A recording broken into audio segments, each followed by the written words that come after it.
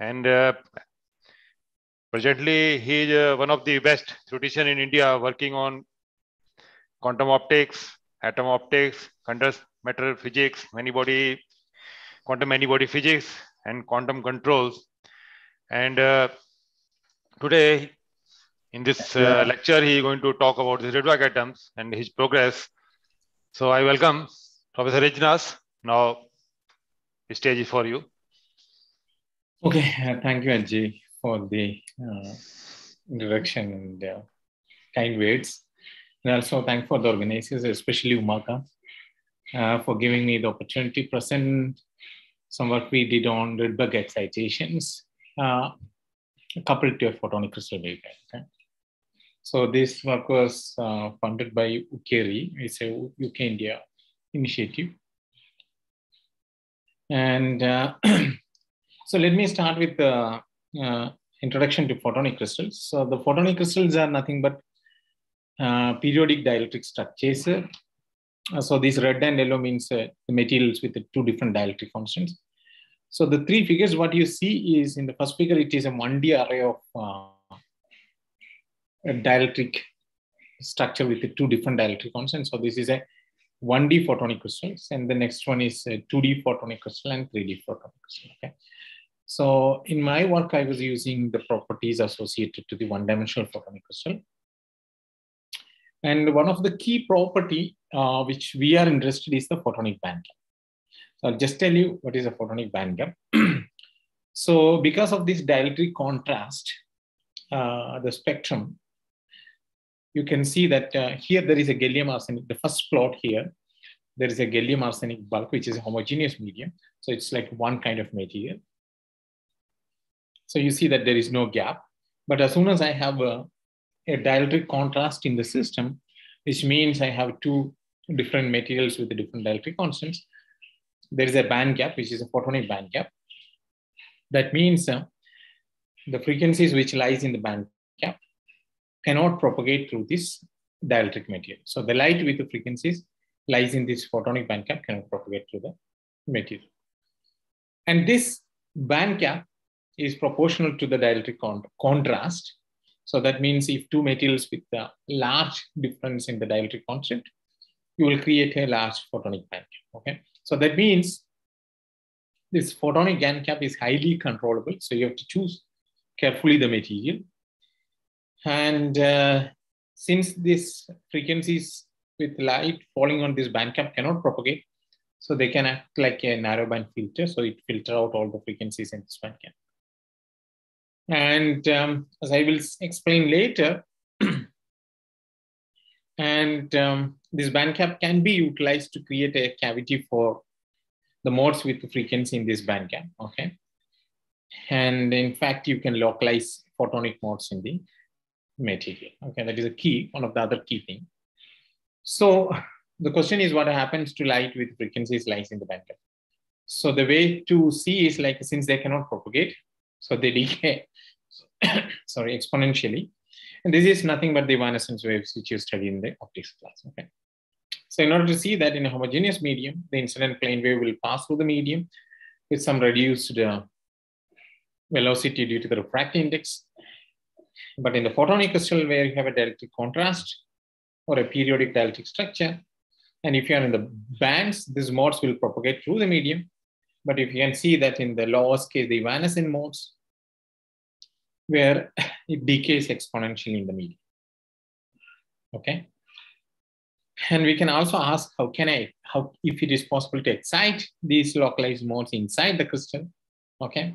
And this can be done with a defect in the system. Defect means you can break the periodicity by making the size of one of the dielectric medium slightly larger in between the periodic crystal, or you can bring an atom, which is a defect, or ion or some other quantum objects close to the photonic crystal.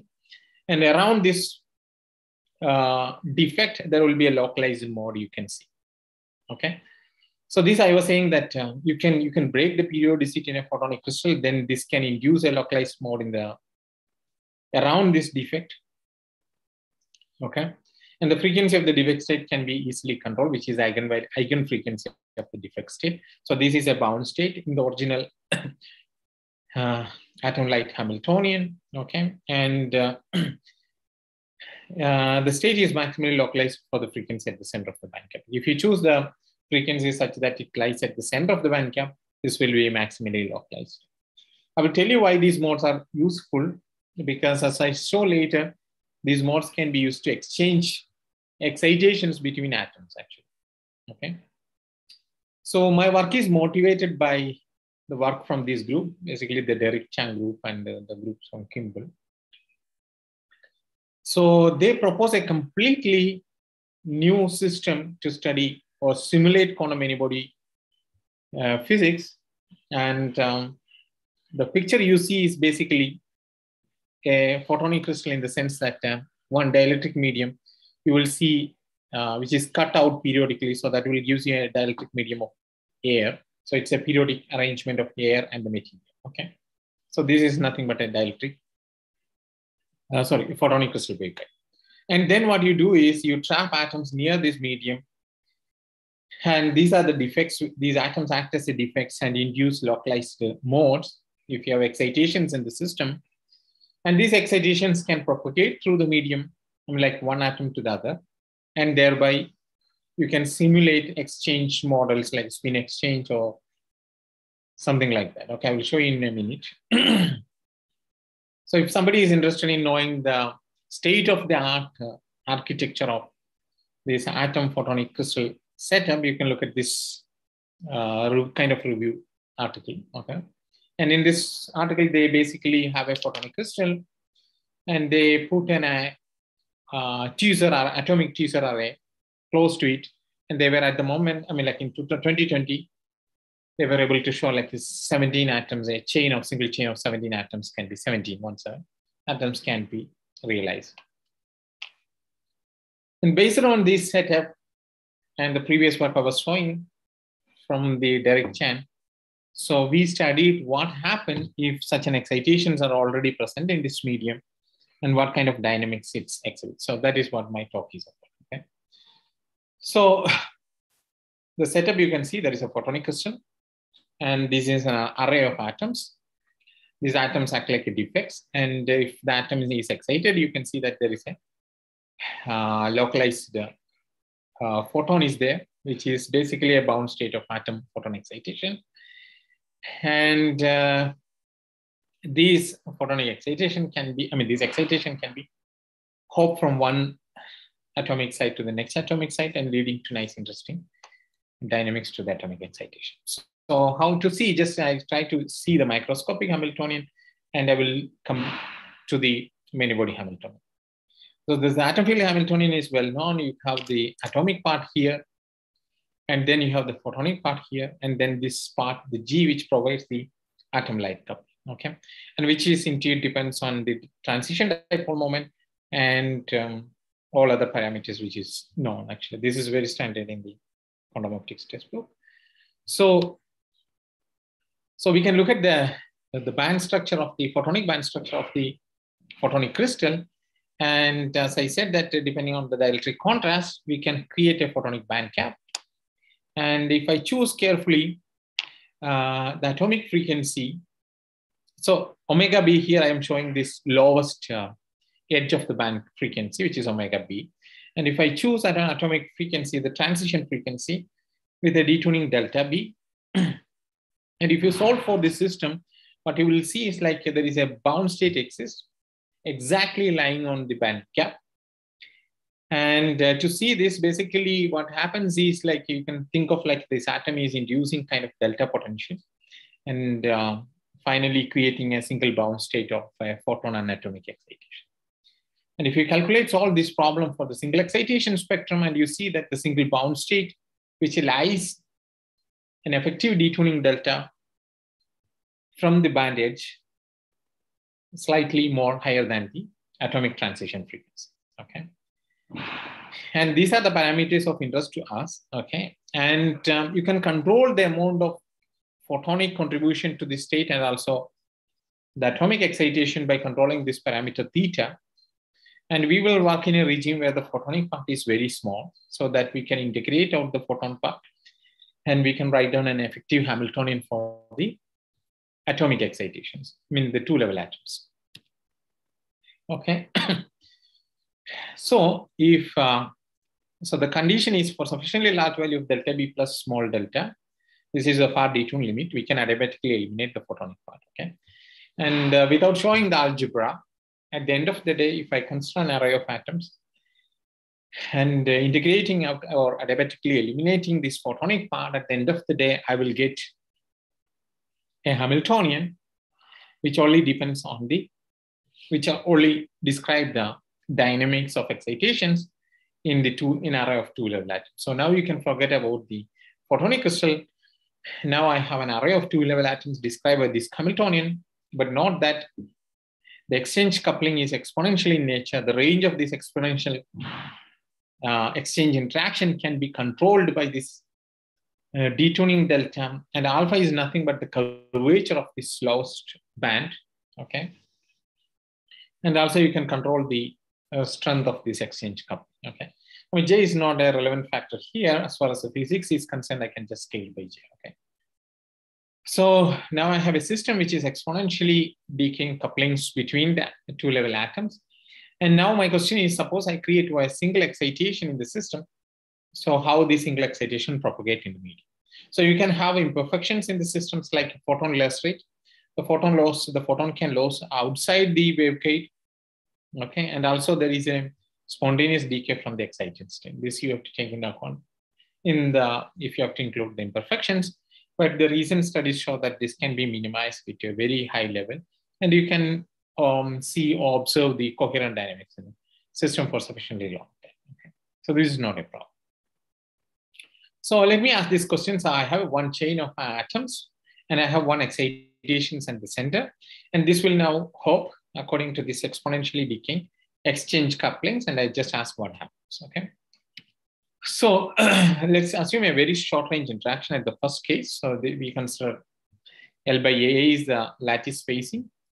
And what we see is the diffusion of the atomic excitation on the lattice. So you can see that there is a time at AT, and at a larger time it diffuses across the lattice.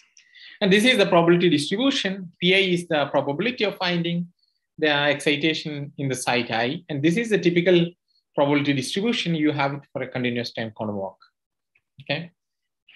And if I increase the range of the interaction, now I increase the range of the interaction. So what do you see? This is again the y-axis is the probability of finding the excitation at site I. So what you see is like increasing the range of interaction. I see some kind of quasi-localization in the system, and then there is also a tailing behavior. So in increasing the range of the exchange coupling, you see that the tailing is enhanced. This is expected. And at the same time, there is a kind of localization behavior, which is also enhanced. Okay.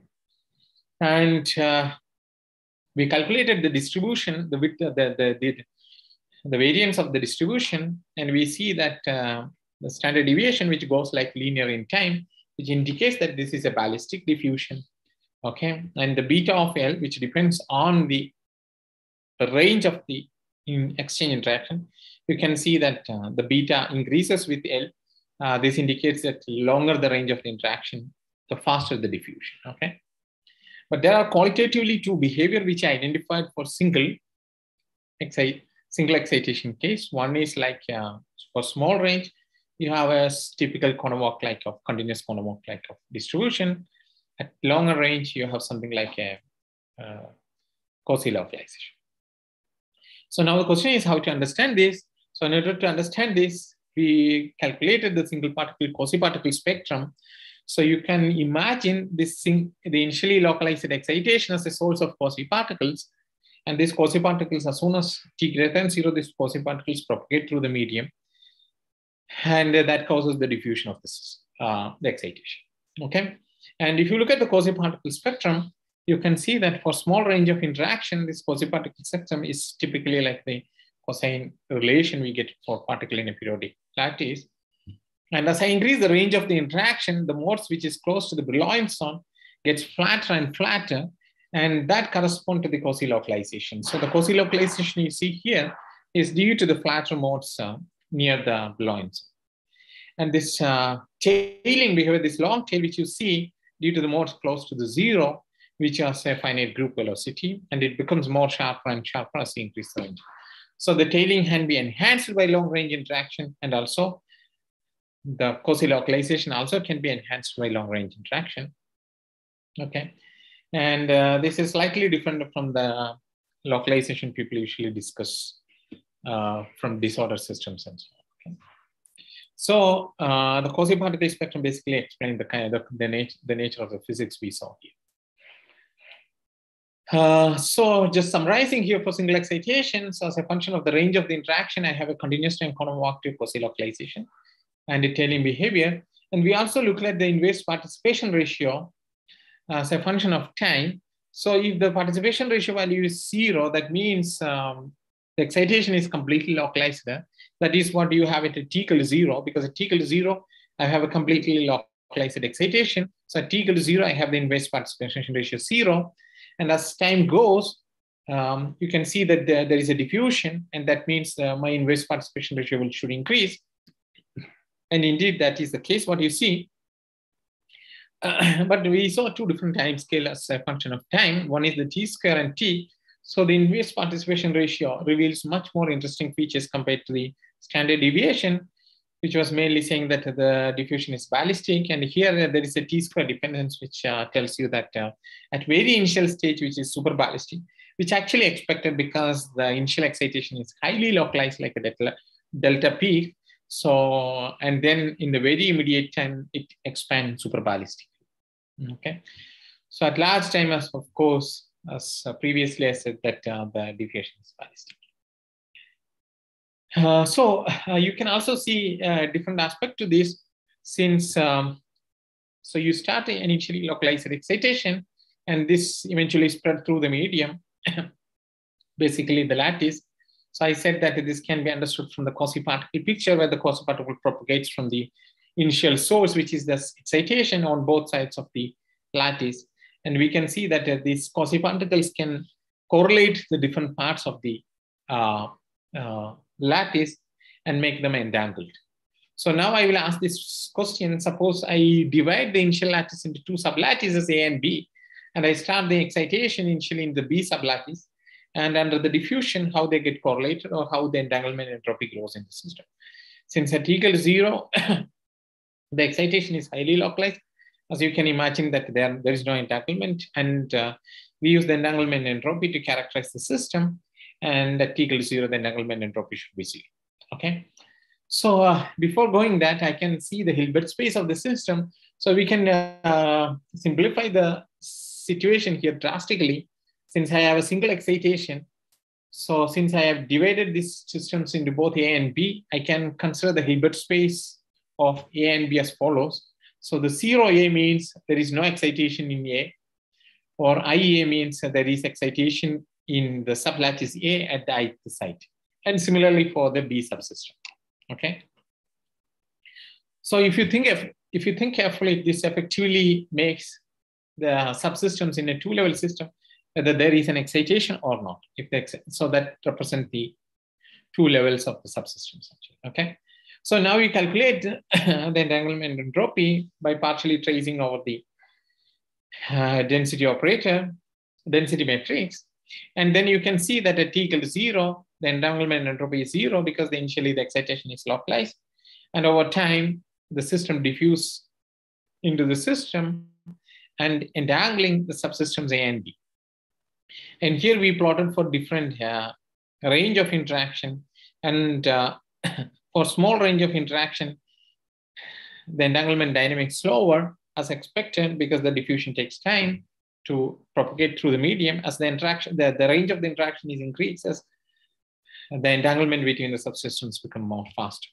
And you can see that there is a bound to the entanglement entropy in this case for the single excitation, and it is bounded to 1. This is expected because each subsystem can be seen as an effective two-level system, and in that case, the entanglement entropy is bounded to 1.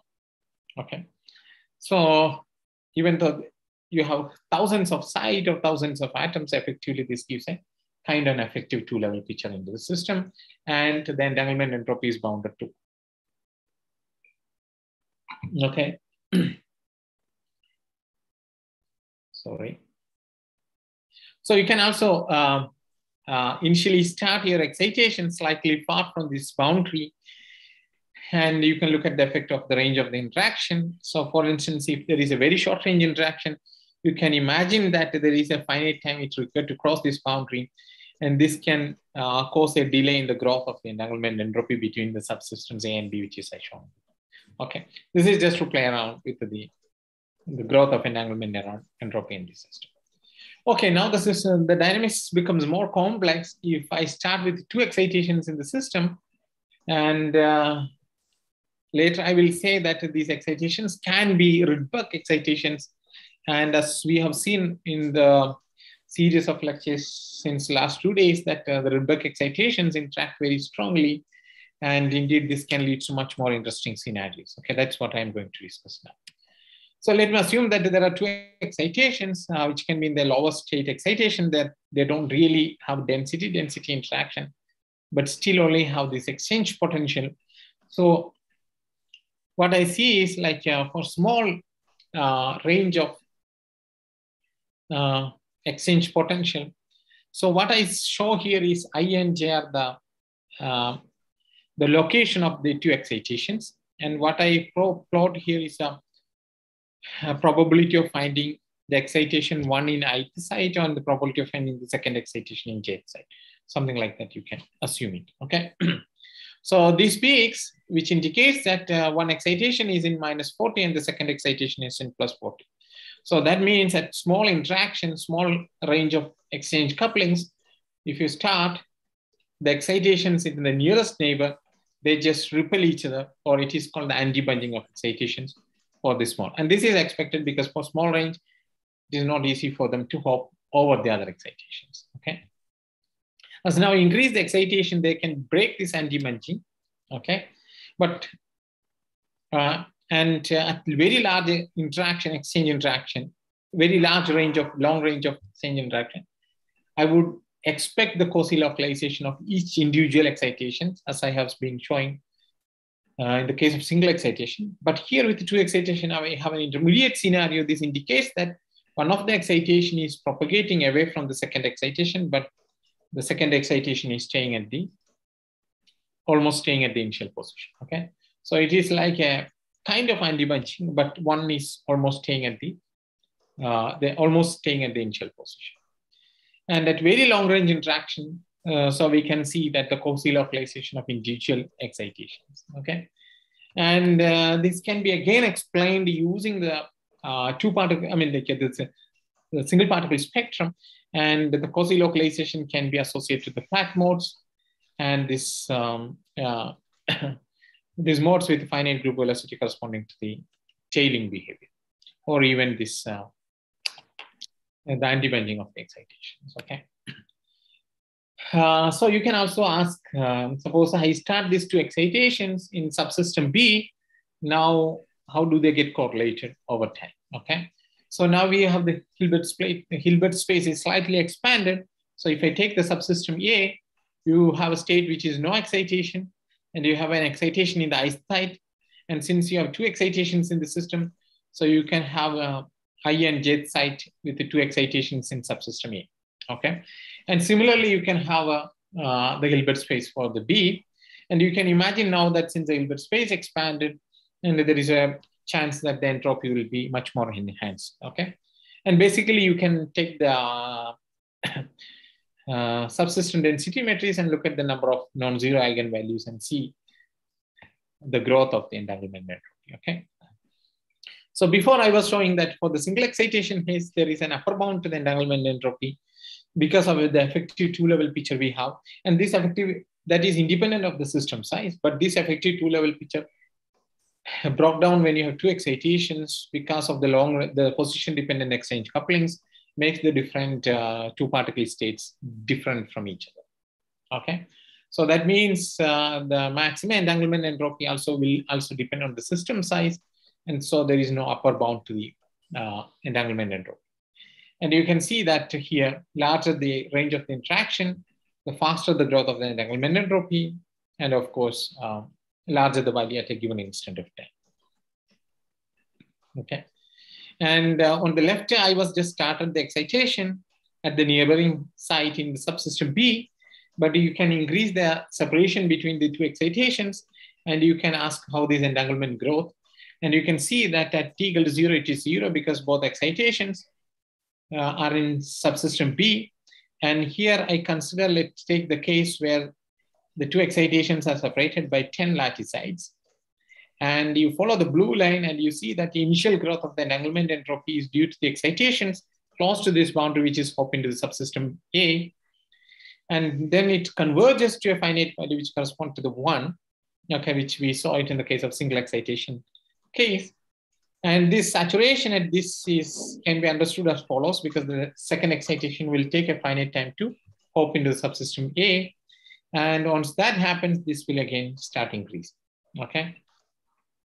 But if you initially start with these two excitation closer, and this saturation regime gets smaller and smaller, and it will eventually increase into the higher values of the entanglement. Okay, so this way you can control this entanglement in the system, and you can manipulate this as you will, depending on the initial separation between the excitations. Okay. And the other interesting thing is you can look at the 2-point correlation since you have two excitations. And so I just don't want to go detail into this, but I just want to see that this can be seen as the correlations. And the x-axis here you see as the lattice sites, and here is the correlation which grow in the system, which is defined here, which correspond to the two excitations which propagate in there. And what you can see is like there is a light cone formation. So that means the information propagate with a finite velocity in the system, okay? So, and this is typical for a short range interacting systems where you see a finite bound state. There is a finite value to the information propagation or the excitation propagation, which doesn't change with time, okay?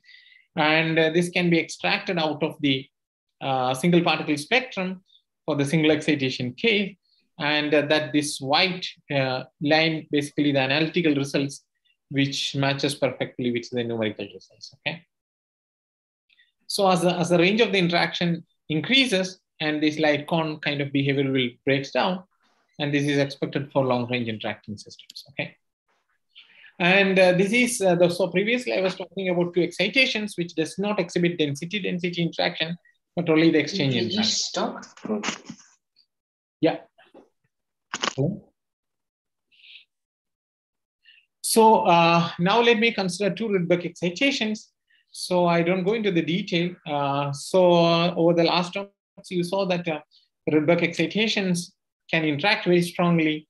For instance, order of micrometers, you can have very large megahertz range of interactions, okay? So let's assume that these interactions are now Rydberg excitations. So then you will have to put an additional term in the Hamiltonian, which is Vij sigma Ei and sigma j. And for the moment, we consider that this interaction is of van der Waals type, so which decays over distance as 1 over r⁴6, okay? And now, before going to the dynamics, let me look at the spectrum, because if we can see that if there is something happening to the spectrum, some drastic change in the spectrum, then we could expect completely drastic dynamics in the system, okay? So the green, so this is the single particle spectrum, and sorry, the x-axis is the momentum. And all the green, which is basically the single particle states, which is the scattering states, okay? And what I see is like if I put an interaction, there is this small branch, which is a red line, which emerges out of the continuum of states. And these states are completely different from these green states because the red states are bound state. So that means that their wave functions decays exponentially as a function of the relative distance between the excitations, okay? But the green states, which is the green points, which correspond to each scattering state, which is extended over the full lattice.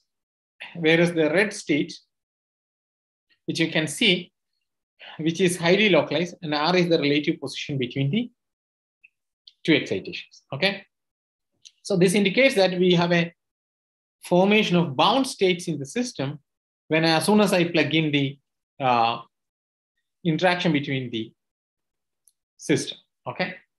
So now, so if I increase the interaction, so you can see that I can completely isolate this bound state band and make it very far away from the continuum of scattering states.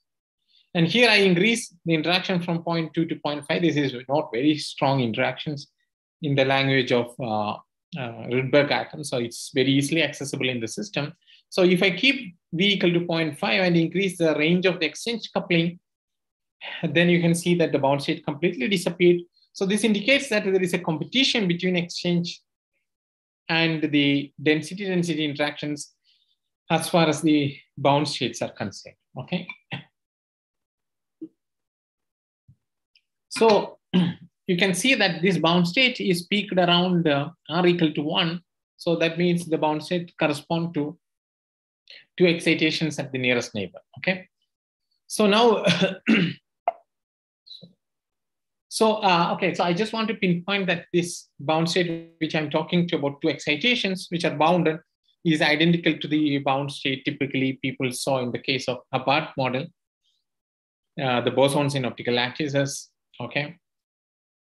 And also the Magnon bound state in the, let's say, XXC models in spin systems, okay? Where you can create this kind of similar bound state. So they are somehow similar to these bound states. So let's just look at the dynamics. So let's take the first case where these bound states are partially detached from the continuum of scattering states. And then you can see in the dynamics that there is an anti-bunching of excitations, which is expected if you have only scattering states. And at the same time, what I'm plotting here is again the probability distribution of 2 excitations. So sorry, here there is an INJ, okay? So the horizontal diagonal which shows there is a quantum walk of bound states. So in this dynamics, you have a superposition of both the anti-bunching of the excitations and also the bound state quantum walk, okay? So if I increase the interaction strongly, and if I start with the initial state 2 excitations at the nearest neighbor states, and you can see that the initial state can be written as a superposition of only the states in this bound state band, okay? And as a result, you can see that there is a complete quantum walk of bound state without any contribution from the scattering states, okay? And if I then increase the long range nature of the exchange coupling, and you can see that the bound state is completely destroyed and the dynamics is purely described by the scattering state. And again, this anti-bunching kind of dynamics, okay? So just to summarize, here, so the strong Rydberg interaction, even though we didn't really go to the strong interaction regime, so we can actually simulate bound state quantum walk, where the 2 excitations you start in the nearest neighbor, which will stick together and form a bound state and will move around the lattice, okay? And playing with the range of the exchange coupling and the interaction between the Rydberg excitations, you can simulate both the quantum walk of the bound state and the scattering dynamics, okay? So here also you can look at the 2-point correlation functions, and you can see also the similar kind of Lieb-Robinson bound in the correlation propagation, okay? So now I can ask, suppose if I increase the interaction, okay, so I can introduce one parameter with delta, which basically gives the spread of the topmost state, because you can see that the bound state always emerges from the upper state of the spectrum. So I can just look at the spread of the states in the upper branch of the excitation spectrum. And if it is a bound state, it will be almost close to 1. And if it is scattering state, it will be spread over the entire lattice. Actually, if I plot this delta R in this color bar, I could identify 3 different regimes. Actually, this is agree with the dynamics which I was showing. So in this R1 regime, there is a pure bound state band completely isolated from the scattering state. So you can clearly see also the pure bound state dynamics. And in the R2 regime, there is a coexistence of both bound and I mean, like the bound state is not completely detached from the scattering manifold. Okay, and in the RT regime, which you expect, where L is very large, you have a completely scattering state. And with the dashed line indicates analytical results we were able to obtain using some tricks and methods, which I don't discuss here, which agrees very well with the numerical methods. Okay. So now you can ask, because with the Rydberg excitations, you can increase the Rydberg interactions to some significantly large values by either changing the principal corner number or bringing the atoms more closer and closer. So now I can ask what will happen if the Rydberg interaction is sufficiently large. And in that case, what you will see that the first band, which emerges out of the continuum of states, is very far from the rest of the states. And in addition, there is a second band which emerged out of the scattering state. So the first one which emerged out has a bound state of this character, which is the type 1 bound state, we call it, where the excitations are at the nearest neighbor site. And the second band which emerges out correspond to a type 2 bound state, where there is a ground state. It is separated by 2 lattice sites. Okay. So the type 1, which is the red one, which is basically separated by 1 lattice sites, and the type 2, which I call separated by 2 lattice sites. Okay. So now let's see what happens at these values of parameters, how the dynamics will be. So it depends actually on the initial state. So if I start with the initial state, similar to one of the type 2 bound state, then you will see that there is a pure quantum walk of this type 2 bound state actually. Okay. And if I start with something like a type 1 initial state, then the dynamics is slightly different, which I'm not showing here, which can be much more complicated.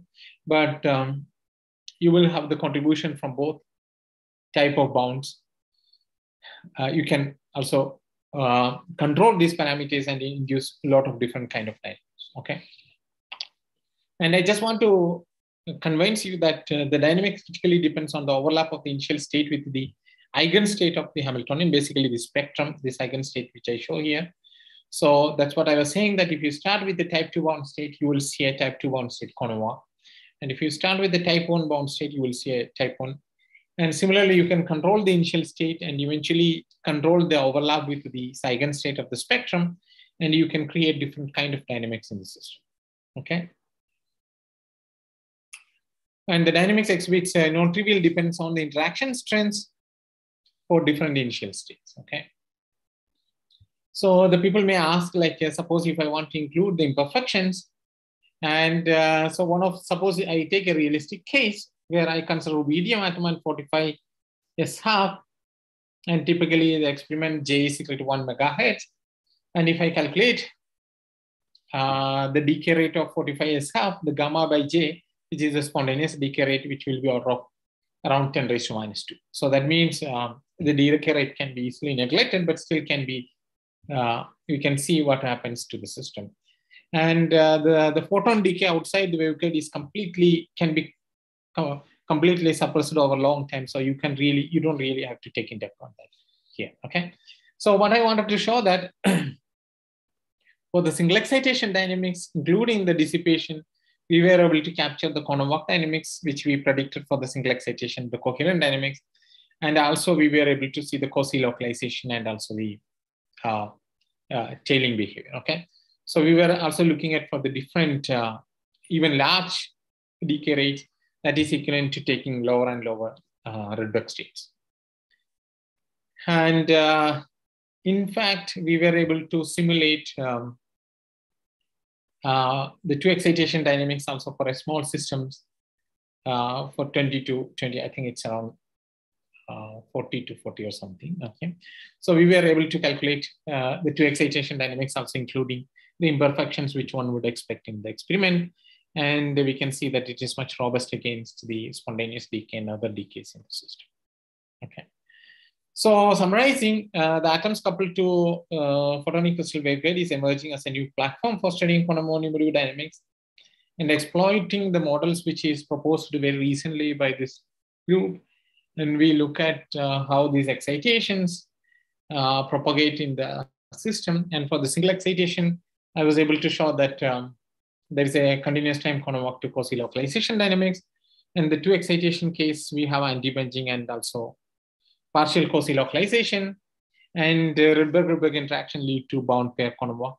And the nature of the bound state can be controlled further by tuning the interaction between the Rydberg states. Okay, and this work was done by my previous PhD student Ashwin Chowgule, and my previous master's student is doing PhD in Oklahoma at Jugal, and in collaboration with Thomas Ramos from Madrid, Spain. Okay, and I thank you for all your attention. Okay, if any questions, I can take it.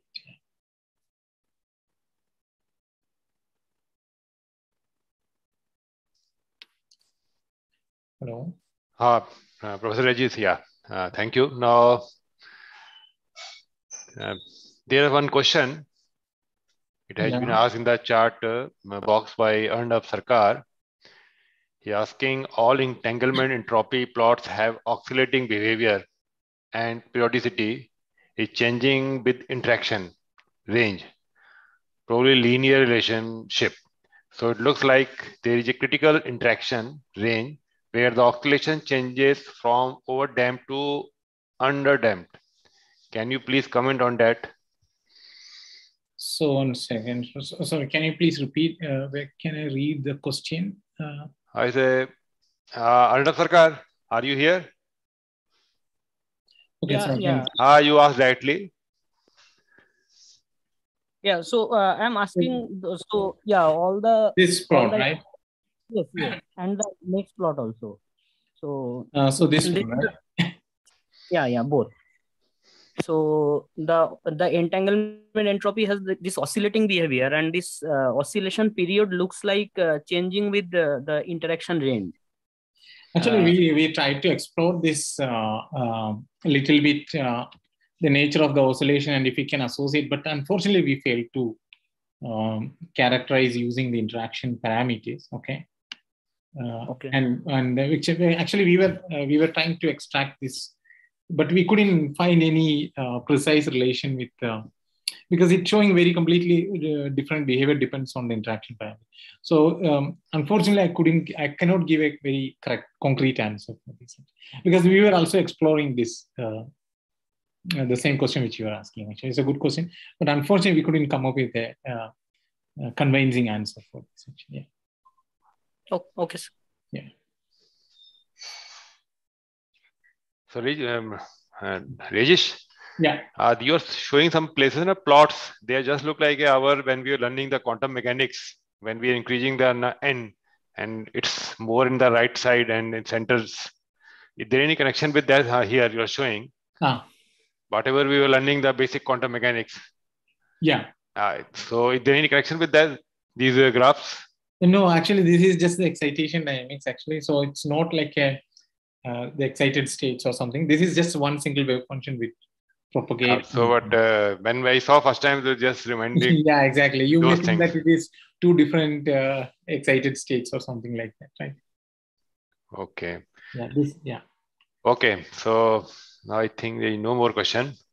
So thank you for giving such a interesting talk and your new results.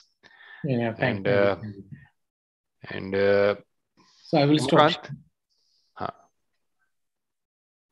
Professor Bhanu? Yeah, Ajay. Yeah. So any words from your side? No, so it's wonderful. Well, yeah, just Professor Bhanu, go ahead. I'm so sorry, please. No, please go on. Okay, so I'd like to thank Dr. Rejish. Thank you.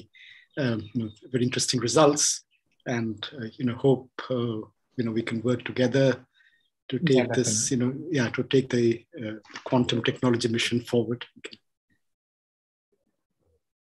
Yeah, so our next session will start at 3:30 now, and the talk is by Loa Candrier from France, from Pascal. So I would like to request you all to join another interesting talk this afternoon at 3:30. Okay then. Okay. Thank you, Ajay. Bye-bye. Thanks, Rejish. Yeah. Bye. Thank you, Ma. Bye-bye. Take care. Bye.